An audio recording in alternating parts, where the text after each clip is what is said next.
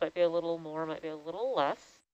This is the first dive of the Lu'aiahikike Kualonokai expedition. We are currently zooming around, or zooming up, I should say, unnamed Seamount C near the Shataka Seamount, which is just outside of the Apahana Mokuakea Marine National Monument.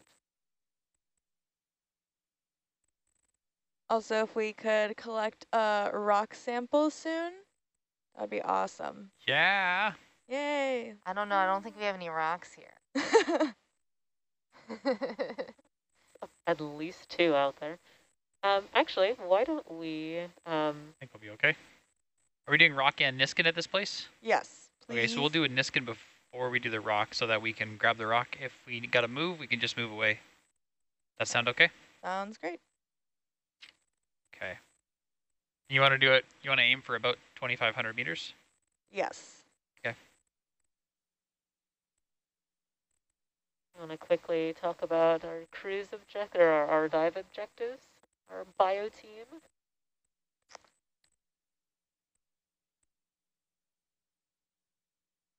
So we will be doing some sampling, both biological and geological. We have a number of geologists on board that are very interested in the rocks. So we've been collecting quite a few rocks.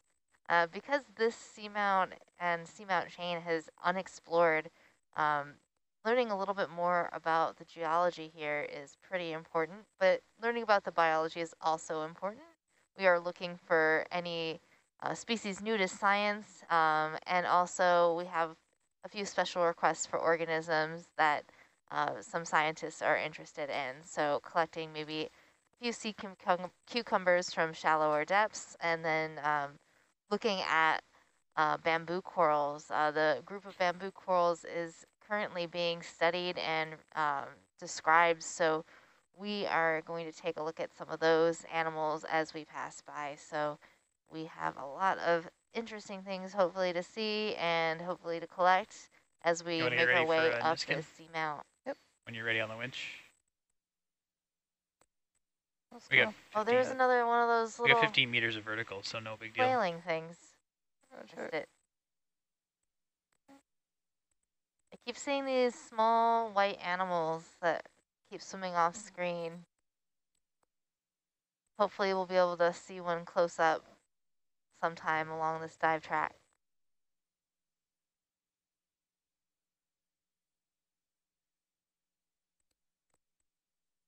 And Chris Fritz asking...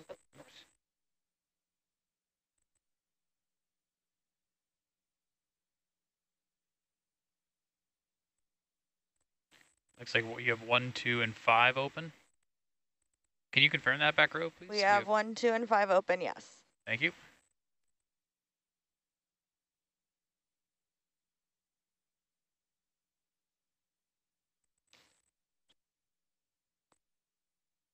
All right, you can come up on Delta now.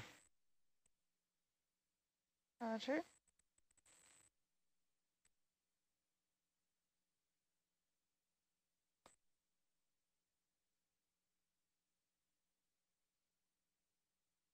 Bonk again. Sorry? Aaron, come full extra super wide, please. Thank you. Thank you. Oops.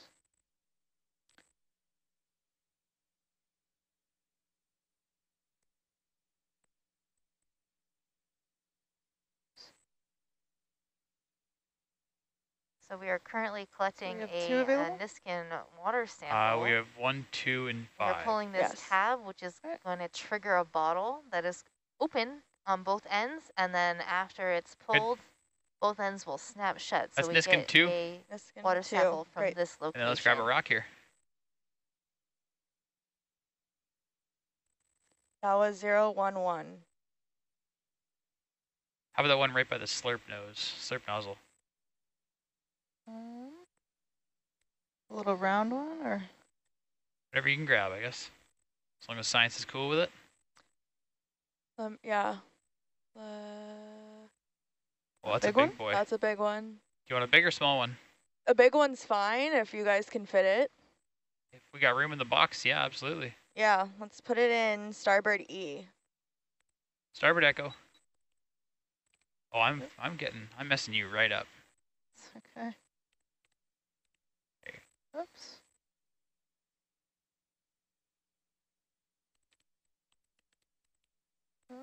Back. I'm backing away, sorry. No worries. That might be it. Nice. Okay, get that in front of the camera and then come up on winch, please. Make sure you get some frame grabs. Okay, good there. That looks great. Okay, we'll do a little bit of operational stuff, then we'll give you a nice zoom in on it too. Sweet.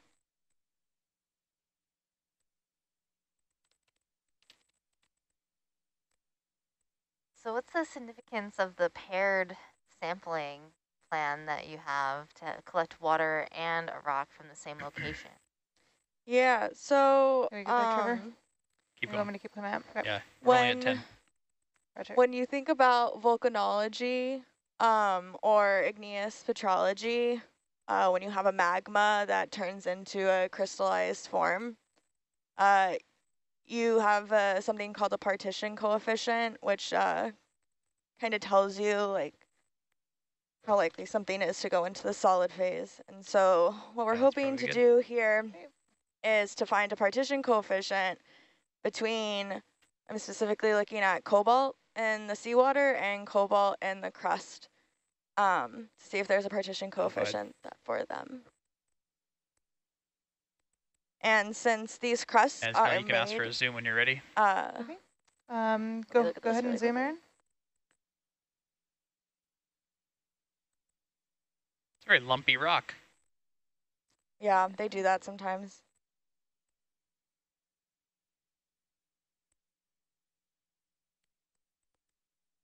I don't know if that'll fit in one of the small boxes. It'll definitely fit in a big one. We're going for echo, right? We can Yeah. go for echo, yeah. Okay. Oops. Chris Fritzen is asking for his students, and this is both Megan and Coralie. You guys get a dual question here.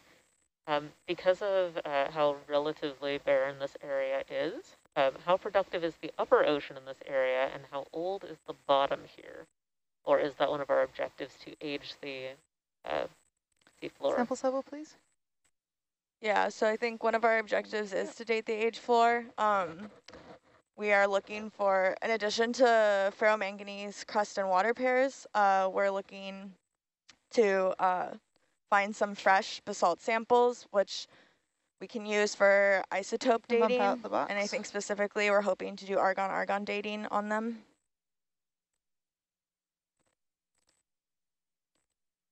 So how old would you estimate Good this there. seamount chain to be? Right. I have Cheers. no idea. It's really hard to Really turned around. date the seafloor just by guessing. That wasn't good.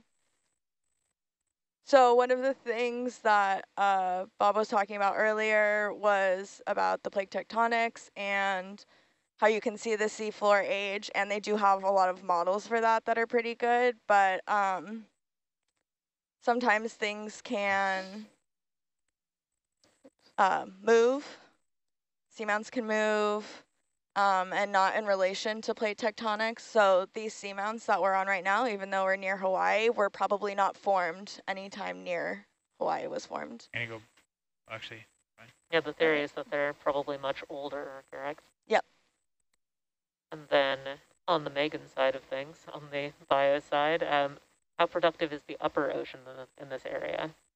So the area of dive this ocean here isn't nearly as productive as some other areas, like Come you up would on Delta, expect please. near the coasts of continents or in the Arctic waters.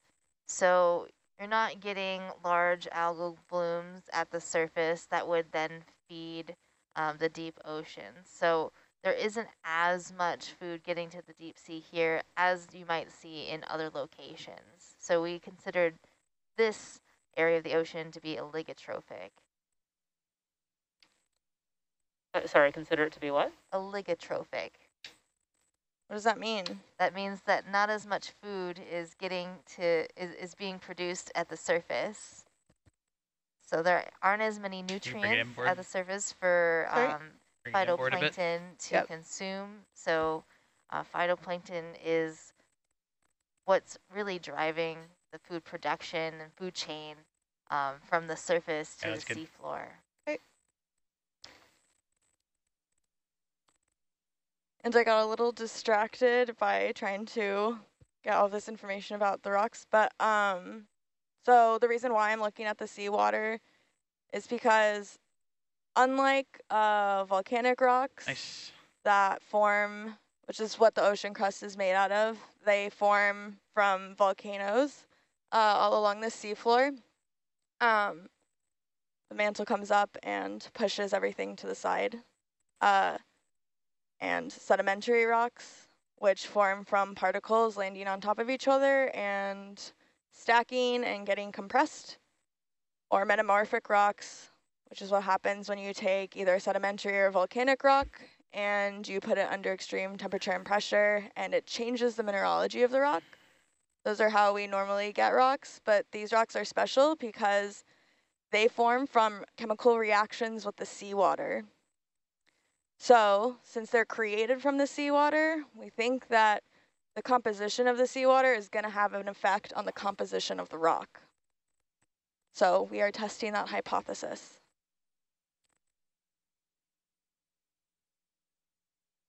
That's really interesting. So how long does it take for these types of rocks and crusts to form? Yeah, so why we can probably tell that these seamounts are older than other seamounts is because ferromanganese crusts, average crusts grow 1 to 10 millimeters per million years. So like, let's say these look pretty crusty to me. I'm gonna say maybe there'll be like a centimeter on some of them. That means that it took, 10 million years for those to form.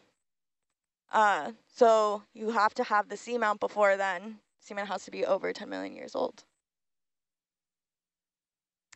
That's a really long time. Yeah. The Earth is super old, and we're only here for a blink of an eye, if that.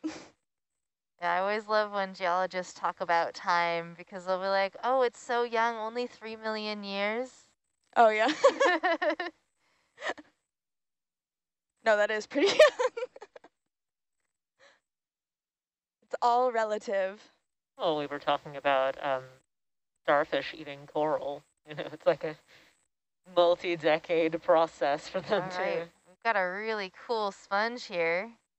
This is a sponge in the family Farreidae, and I've also spotted a bamboo coral, and then there is a chrysogorgid coral coming up. Can we zoom on that coral, pilot?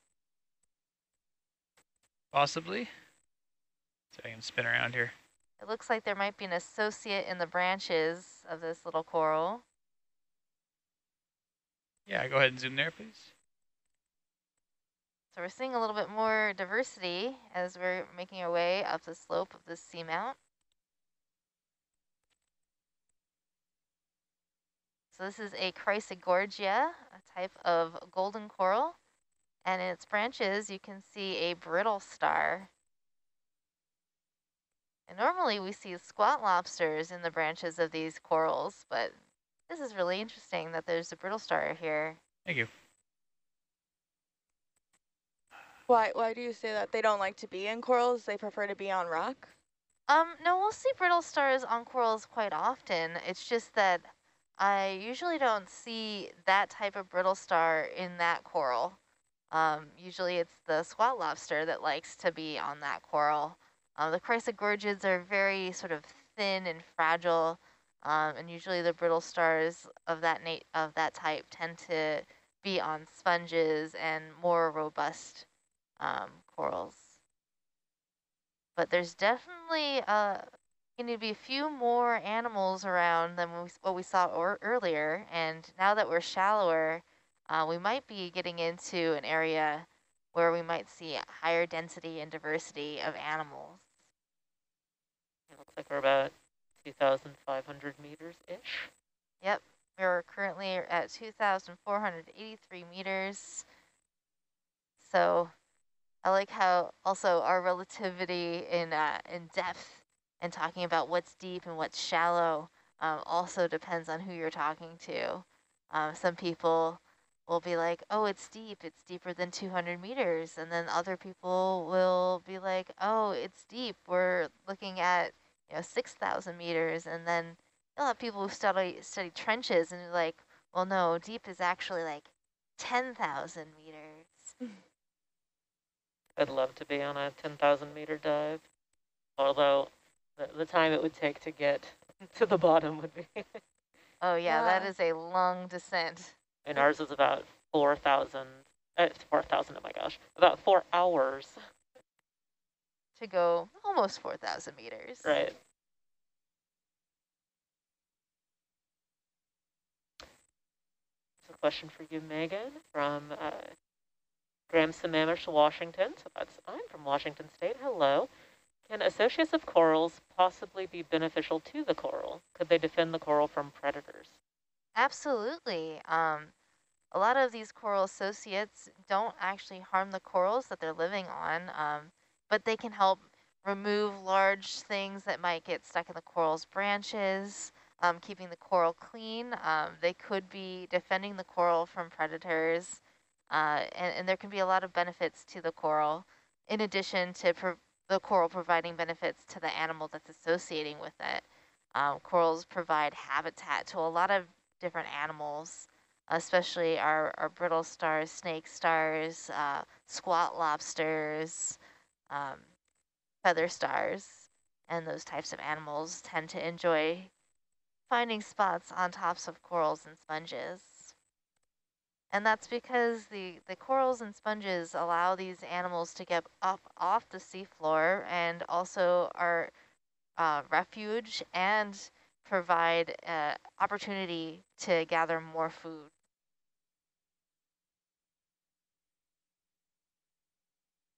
And is it possible for you to explain how most of our oxygen on land comes from the ocean? Just the question we have in the chat. I didn't realize that was a thing. So the ocean is a very large expanse, and the phytoplankton in the ocean produce oxygen.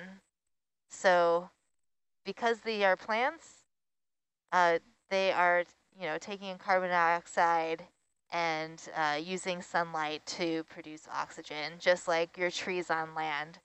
So the oceans actually do produce more oxygen than our land plants will do. So yeah, the ocean actually breathes for us and provides us oxygen, and it also provides the oxygen that is actually dissolved in the ocean water as well.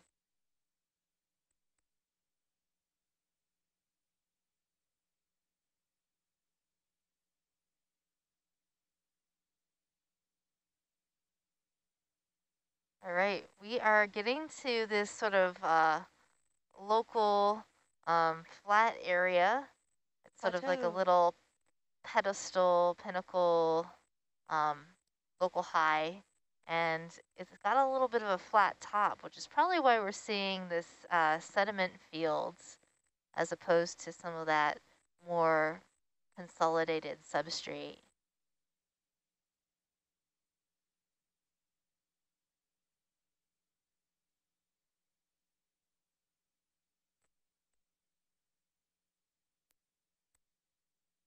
Another question about life on the seafloor. Life here seems to run at a different speed than what we're accustomed to. How long does an average sponge individual live or a coral live? That's kind of like two separate questions, right? Because like life for, like a fish is slow, then at the same time a coral can live for a very long time. Yeah, a lot of these species live extremely long lives in comparison to our own. So we don't actually know how old a lot of these sponges are. It's not easy to date them. But some of the corals that we were able to collect from the deep sea have been dated to ages over 2,000 years old. So that puts them on the scales of like redwood trees in terms of age. And that seems very typical for a lot of these animals. A lot of black corals have been found to grow that and have that long lifespan. And then also the gold coral, which is part of the community here in Hawaii at shallower depths, have been dated to well over 2,000 years old. I love the wavy pattern in the sediment there. Yeah. The currents. Yeah, and when you have good currents, that brings more food, and corals are much happier when there's a lot of food around. And you'll notice like we have this one boulder, and there's a wonderful large bamboo coral on it. So the corals will take advantage of these nice substrates whenever they can. And we still don't really know exactly how they find and settle on these locations that they do, but it's one of those areas of interest for a lot of deep sea scientists is how do corals and sponges get to where they are and start growing? Are there settlement cues that occur that tell them, oh, this is a good spot? Currents will bring larvae to different locations. So if a location has a good current flow, that could be a way that these animals are getting to these good areas and can be successful. I'm so curious as to what that lone blob is there. Yeah, there might be a rock there. Yeah. You know, of course, I'm hoping that it's some magnificent creature, but we'll see. Bio team, what are the dissolved oxygen levels like at this depth? Well, we've got the graph up. Yeah.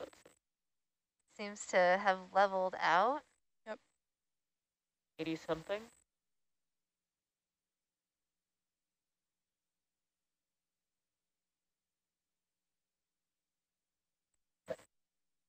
So those of you at home, you can actually check out our live feeds of data on our Grafana app. So we are looking at the science dive data.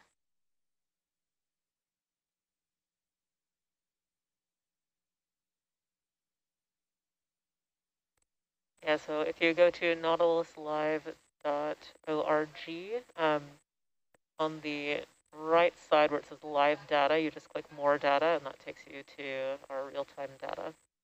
So it looks like oxygen concentration is around 105 micromoles per liter. When we were down deeper, the oxygen concentration was higher, and that's likely because of the water mass difference between that deep area where we launched this morning and our current depth. We kind of talked about this a little bit, or rather how difficult it is in terms of sponges, but how do you determine the age of sponges and corals? What is the process? So to determine the age of a coral, we would like to measure the base of the coral. So we don't usually collect a whole entire colony because that would ultimately kill that whole entire colony. So usually when we make a collection, we'll collect just a few branches so that we can make an identification. But in order to age a coral, you need the thickest part of that coral, and that's going to be the base where it attaches to the rock. And you can use different techniques for aging it, but usually carbon dating is a good way to measure the age of those corals.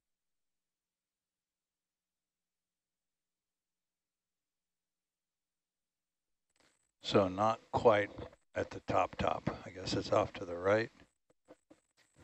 Let's have a look. We're pretty far from the top, yep. Beg your pardon? We're pretty far from the top. That was just that little knoll. Oh, I gotcha. I'm zooming out and you can get a better perspective. No, I'm sorry. Yeah, you're right. Can you zoom in on the star, please? Roger that. And can?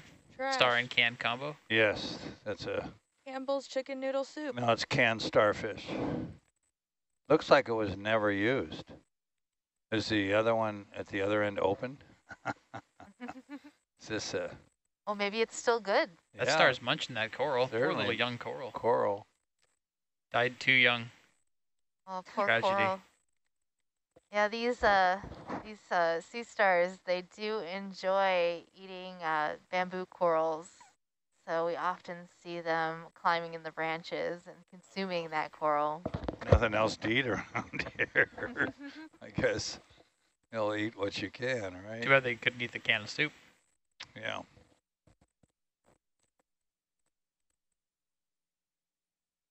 We were just talking about the summit. We have a question about how far are we from the summit?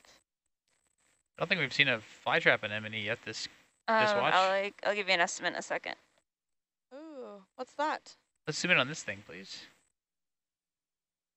Probably about 2.5 kilometers to the summit. Yep. Yeah, so this is a dead sponge stalk. And then we have a Venus flytrap anemone that has made its home on top of it.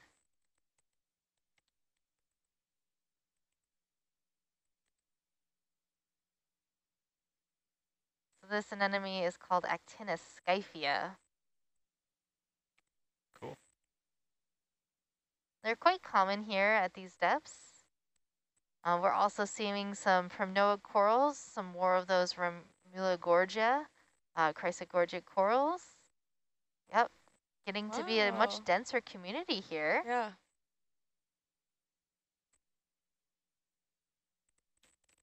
This one keeps Another going. very large unbranched bamboo coral. Yeah, are you going to go to the highest spot here? That would be interesting. It's off to your right. I'm looking at the sonar anyway. Wow. Sort of wander your way up.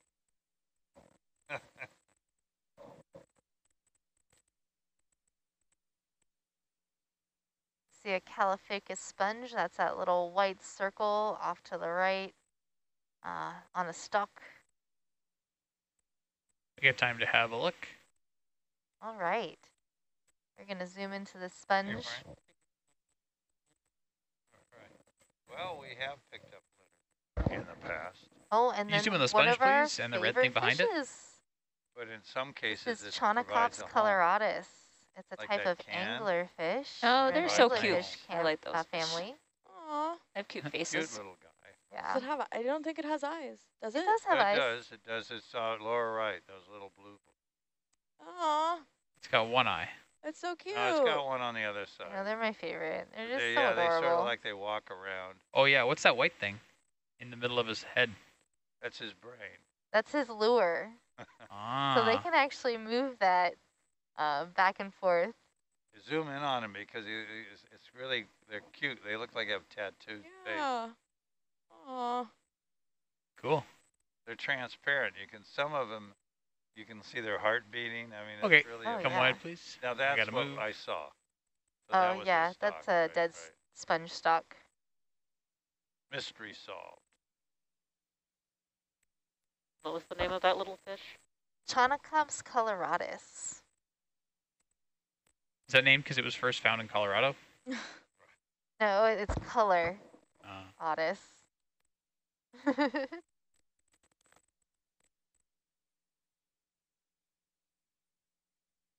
And we just had a question that we were sort of talking about picking up litter on the seafloor, what we do and do not pick up, or why we do or do not pick it up. In some cases, I mean, like a shipwreck becomes a habitat. In fact, in some areas, they literally sink them to create habitats, particularly on flat, sandy bottoms where there's no place to hide. Here, there's plenty of places to hide. If you're little. Yep. You Yeah, have to there's be little tiny. nooks and crannies. You have to be tiny to hide here.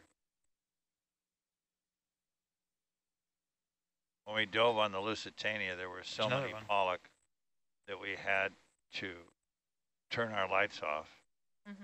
drive on sonar and turn them on, and you had about 10, 15 seconds before you were obliterated by pollock. You couldn't see. There's another one of them down there, and They're everywhere. yeah, little guys. Yeah, they're quite common, Yep. but they are super cute, so it's hard not to take a look at them when we do see them. I'm stopped. Ish. Yeah, it's right under your porch. One more. Back No, up a okay, little. we'll do it later. Yeah. Weird.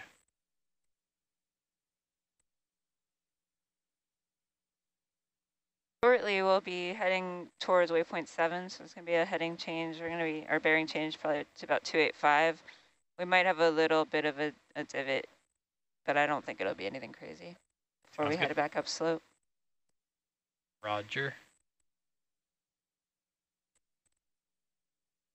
Yeah, there's a sort of, you can see a ridge line connecting them where there's less contours. Well, it's kind of localized, right? Because there's a, like that's the summit. I feel like there's just a little bit of a valley. Yeah, And then we're going to go back up. It's just there's like a valley. like this would be the trajectory if we were following the ridge. Go off this way, you can't go down slope I mean, based on easily. semi-reality. We can Medium take semi-reality. Take what we can get. There you are.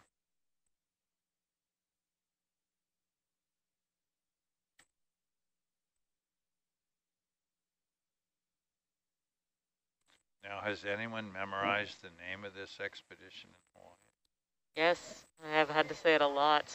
It's the Lu'uaea Hiki-Ike Kualono Kai expedition. I memorized all 4 of them. This is 3 out of a set of, number 3 out of a set of 4. Bridge nav. Can we get a 50 meter step bearing 285?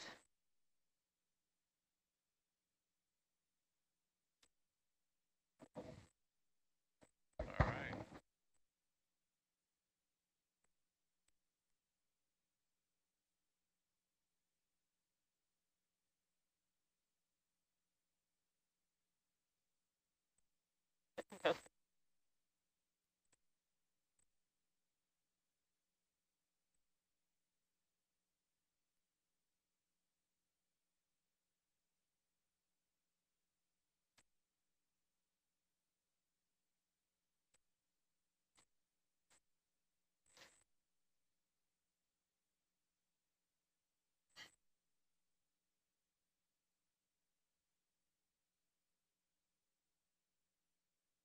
Do you want to? Okay. It's going to be maybe like 50 meters change over the progress of like 300 meters.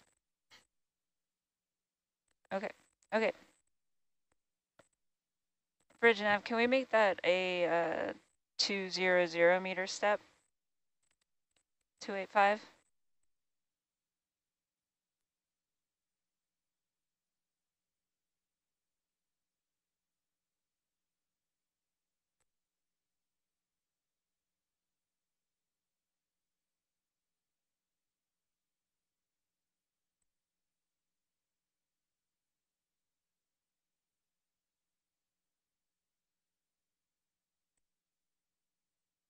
Do you want the transfer speed up? All right, all right. Bridge nav, and can we increase transfer speed to 0.5 knots? Thank you.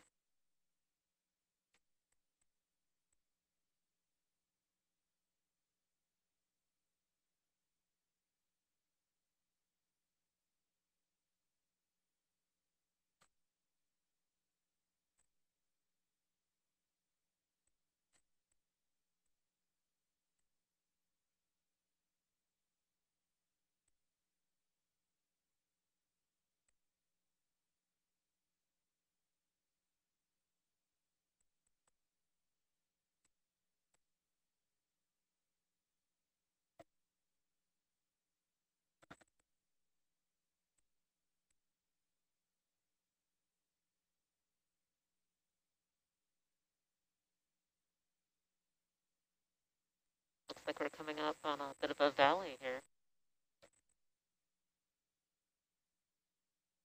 Yeah, we're going to go a little downhill. We're going to try and make it go as fast as possible.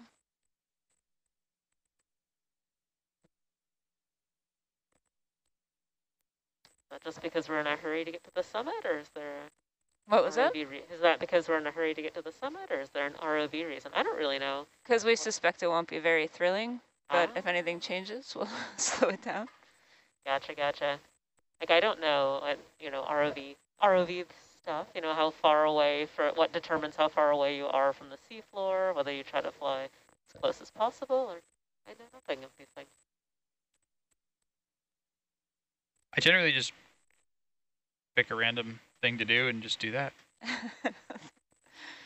Downhill, because the cameras are on the front, and I don't want to drag the back end. It looks like we're a lot farther away from the slope, which is why we generally plan all our dives starting deep and going shallow. It's really hard to get imagery or samples or anything on a downslope. That makes sense.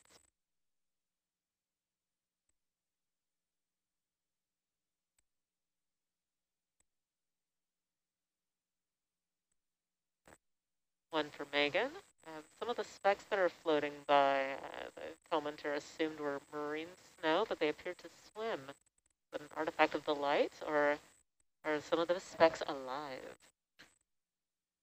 Yes, some of those specks are alive. So they're likely copepods that you're seeing, or maybe some amphipods. Those are small crustaceans that will swim in the water column. And so they feed upon marine snow.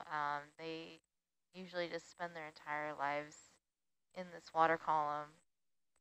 And they sometimes will avoid the ROV because it's big and scary. Copepods are really quite fascinating creatures. They have an escape response when disturbed, where they can actually zoom quite quickly away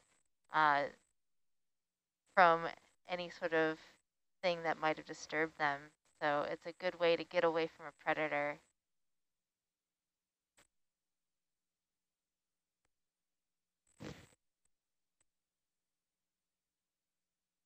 Looks like there are a couple flashes in the specks as well. Here and there. It's all wrinkled.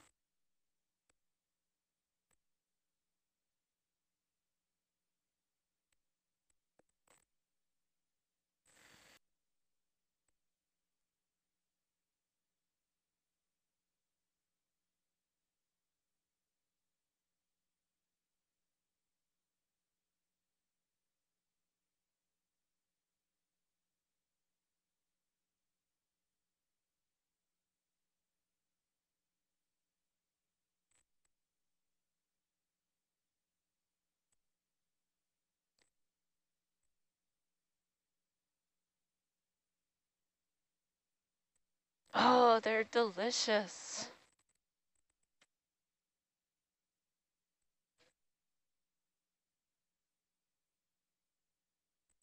She's talking about the rocks. They're just delicious looking.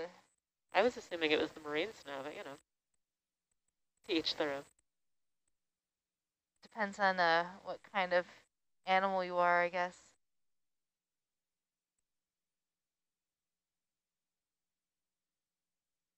I have time for an Argus question.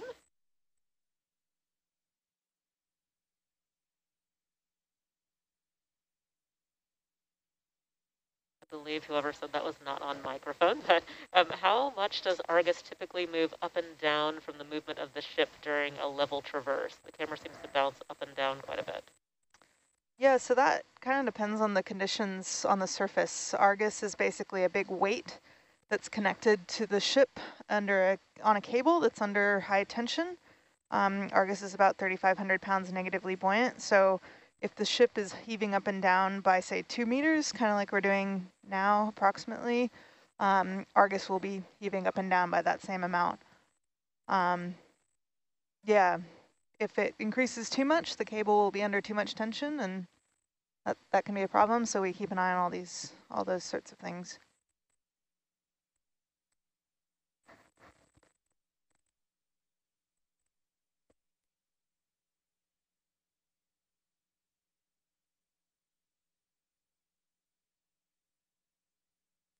Got a few questions along the way about push cores. I don't think any of our goals are to take push cores on this dive, is it? Or We have 5 push cores. do?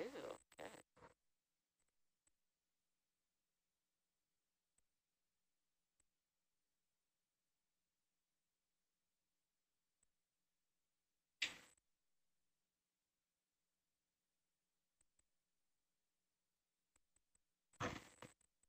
Question, are we interested in sediment ripples in this dive? Orally, you want to explain what you're interested in geologically? This is asking if we're interested in ripples in the sediment this dive, but I thought you could explain what we are interested in geologically. Yeah, so we're not super interested in the ripples in the sediment. We're mostly concerned with the rocks underneath the sediment.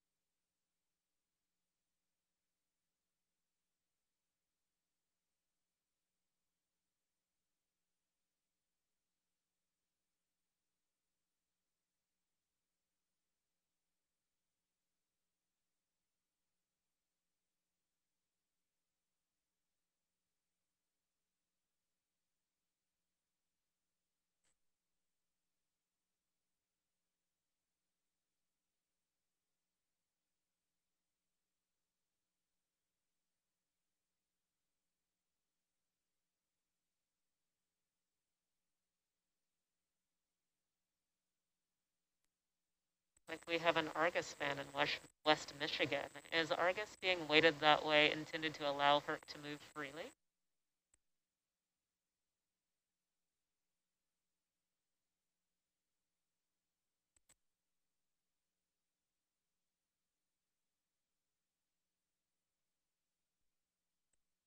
Can you repeat the question? Sorry, she couldn't quite hear you. Oh, whoops. Oh yeah, so we've got an Argus fan in West Michigan. Is Argus being weighted that way intended to allow her to move more freely? Yeah, so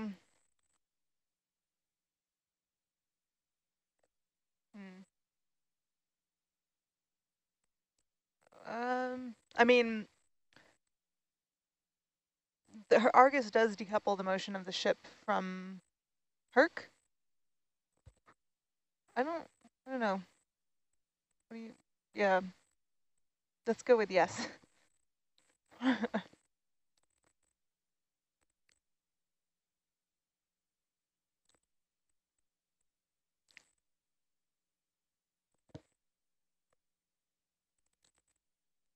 Looks like there's another Venus flytrap anemone in the lower left-hand corner.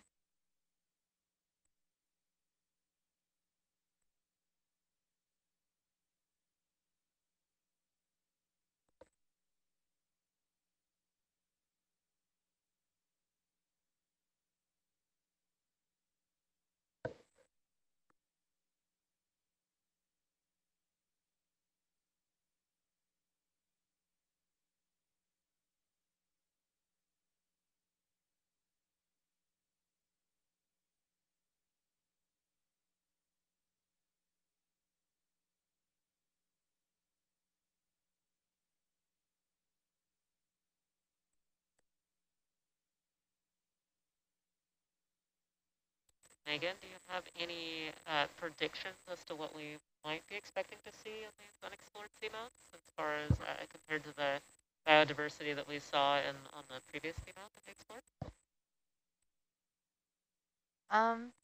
So I mean, as we go up on this slope, the community will change a little bit. You'll probably see a little bit more corals as we get shallower. But what we see is going to be really dependent on what the substrate's like. So as we see more hard substrate,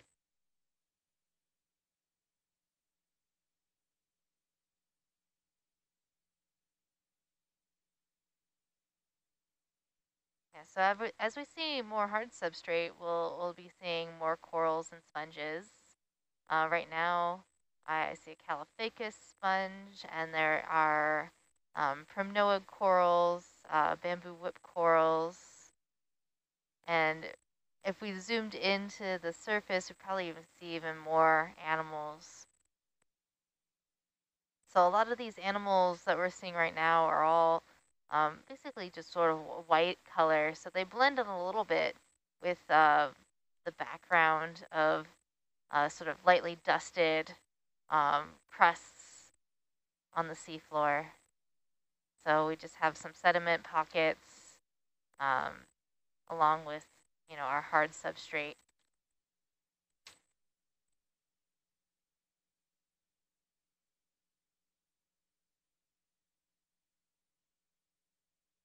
And as we move up, we're likely going to see higher density communities. Compared to earlier in our watch, when we first got here, there weren't that many animals. But now I'm seeing quite a few bamboo corals just in this view. 1, 2, 3, 4, 5, 6 of them.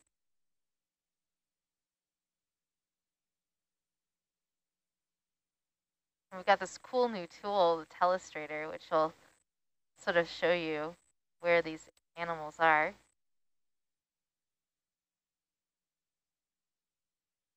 So those are our bamboo corals. It's my most favorite thing.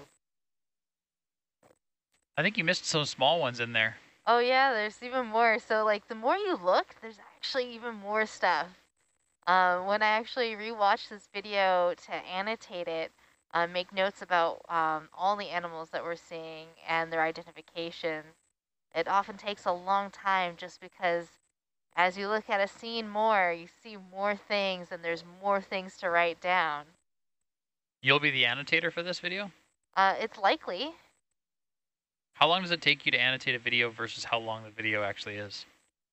It depends on how dense the community is, but in general, it usually takes 4 times as long than what the actual video is. That's a lot of work. It is a lot of work. Can we check out this sponge? Probably not. This is why downhill is so lame. But we might have time for me to loop around and check it. Yeah. See. So if this dive is 24 hours, it takes you 4 times as long. Ooh. So that's 4 days, and you're not working on this 24 hours a day, I'm assuming. You have to sleep, right? Right, yeah, I do sleep occasionally. I like to stop for meal times, just to fuel my annotation process. Food is important. So it's going to take you a couple weeks just to do, or maybe, a week or two just to do one dive, basically. Right, yeah, a 24-hour dive does take a very long time to annotate. So this is a fun sponge. This is a bolosoma sponge. It's a type of glass sponge. And this one is species B. So we don't actually have a description of the sponge yet. There were a couple that have been collected, and they are currently being described. It looks like there's an associate on the stalk of that sponge, but I don't think we're going to have time to take a look at it.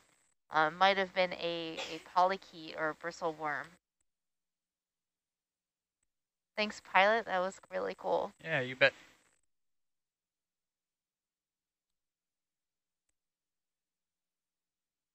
I have a question here about how plankton and the amount of plankton, or if they were experiencing any plankton death in the area, can affect life at this depth. So anything that is living here is like pretty much fair game to be food for other animals. So plankton in the water column will be eaten by other animals, and those animals will be eaten by other animals. That's basically how the food web works anywhere in the world. And the food webs in the deep sea are no different. So small things get eaten by larger things, and anything that dies gets eaten. So even when we have, say, a large animal that might die and sink to the seafloor, you'll have animals from all over, scavengers, to come and consume that organic material that's available. And especially for large things, these animals have to opportunistically find their food. It's not just going to be given to them. They're going to eat as much as they can, as quickly as they can, because there's no knowing where and when your next meal might be.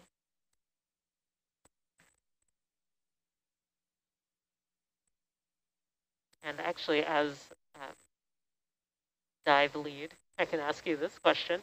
If we found just an amazing organism, like they're asking about a big fin squid, would we divert our current mission to go observe that, or would we stick to our mission objectives? Obviously, if we see something really cool, we're gonna spend some time to observe an animal. Something maybe like a squid probably won't stick around for us to look at it for too long. They usually will go their own way, and then we will continue along on our dive track. But our mission here is to really explore this area. So any new and novel findings are worth our time to stop and take a look at. We're not doing any sort of really regimented transecting where we need to stay in on a straight line moving ahead for sort of a quantitative analysis.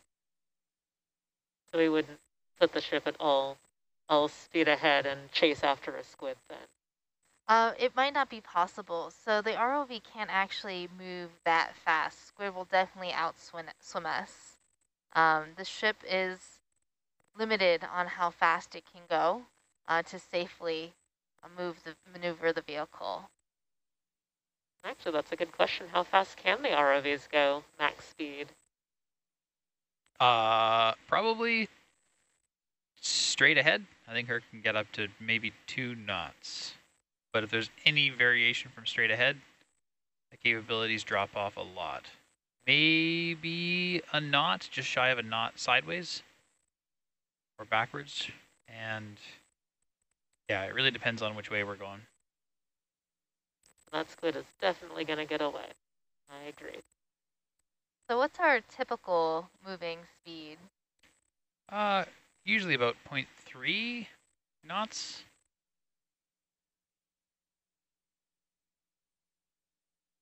It looks like something has swum its way along the sediment there. Do you want Argus to settle out at all before we start heading up slope? We're pretty drug back now. Age-old question. Let's do it. Yeah, let's settle out a bit. Okay, I'm gonna let it hold there then. Okay. Hopefully we can get it going again.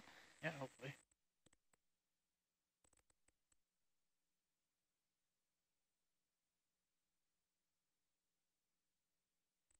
Or we could do 0.1 knot transfer speed, 50-meter move or something like that.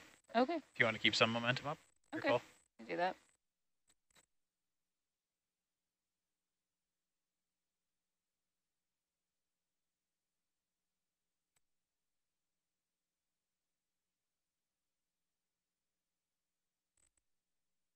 So right now we're in sort of a saddle area between our sort of local high and continuing upslope on the seamount. So that's probably why we're seeing the nodules, Bridge sort of nav. nodule field. Can we get a 20-meter move, 285, and reduce transfer speed to 0.1 knots? Thank you.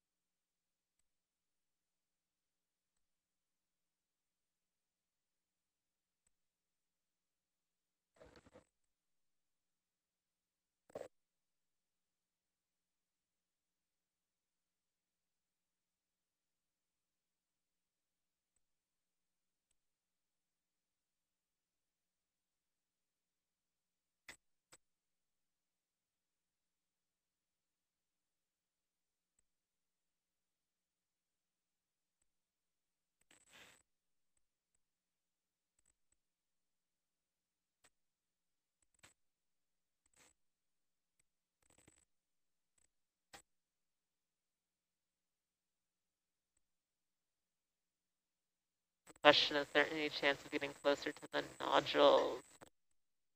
Any chance of what? Getting closer to the nodules. With the ROV? Yeah, I we mean, were sure, closer to the nodules a little bit ago. We can smash them.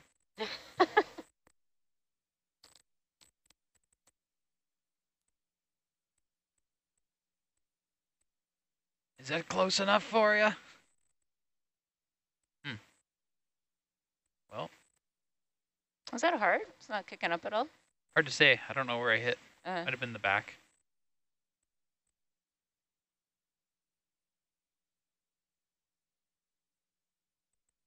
Hopefully you have appeased the nodule fan.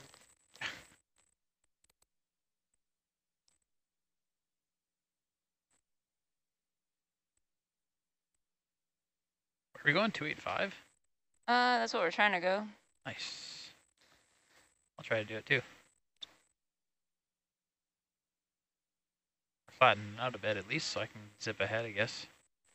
C-pen, possibly, maybe C-pen.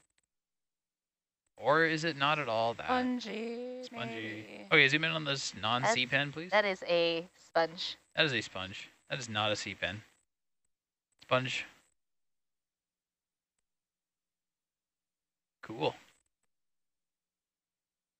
Okay, thanks. Bridge nav, another 20 meters, 285, 0.1.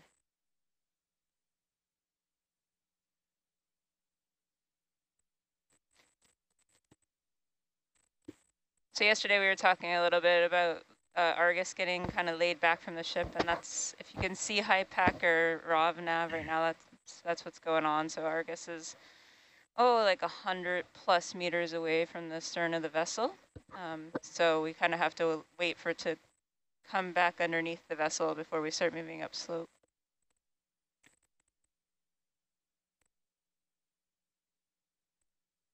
Do you have any idea why we call it ROV nav, but we don't call it ROV anywhere else? Why do we call it ROV nav instead of ROV nav? Just comes out of my mouth easier. Yeah, me too, but you can say the same about calling it a ROV instead of an ROV. But I would never do that. I would never call it a ROV. I know, you would be so angry. I'd be so angry about it. There'd be some division in the front row. You'd stop talking to me. Oh, you're calling it a ROV. That's not okay. But we call it ROV nav. Why do we do that? I don't know if we could change the name completely, but it will like never be ROV nav. Yeah, I don't think it'll ever be ROV nav. You want me to call it nav G? No, I don't. I call it ROV nav too. It's hard to break a habit, Trevor. It is, yeah. Rocks. We got rocks. Look at this. There's a rock. Right? Where we're going up slope. That's amazing. What a rush. When semi-reality meets reality. These look like pillows, so like lava forms. Really interesting thing about how these volcanoes are formed and the way the lava flows underwater. Sometimes the flow will form these like pillow-like structures. Yeah, so how you get those structures is pretty cool. So obviously magma is pretty hot, really high temperatures, thousands of degrees of Celsius, and then you have at the bottom of the ocean, it's super cold. It's like around 1 degree Celsius. And so when the hot magma touches the water, it immediately, we call it quenching, but it immediately cools. And when you get the pillows, what happens is it cools all on the top, but if the lava is flowing really fast, it pushes through and creates kind of these tubes